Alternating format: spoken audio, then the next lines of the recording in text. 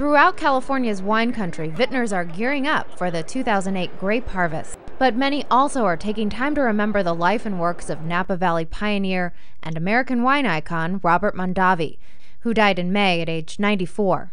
Though the winery he founded is now part of Constellation Brands, his influence on the industry is palpable. Because as you may know, he was one of the originators of it, and he's paved the way for a lot of us. A lot of us are in his debt for what he promoted for California and for Napa Valley, and so we're following in his footsteps. At the annual Napa Valley Vitners Wine Auction, $840,000 went to local charities in his honor. Mr. Mondavi, coming from his background of winemaking and vineyard and passion of all of that, he wanted to have his own winery. At Mondavi's namesake winery, his influence lives on in winemaker Genvieve Janssenns, who Mondavi hired in the late 1970s.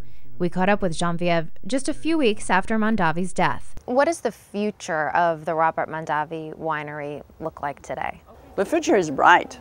The future is incredibly bright because when you are a farmer and a viticulturist, you put your roots and you let your roots go deep. And Tocalon is an incredible vineyard.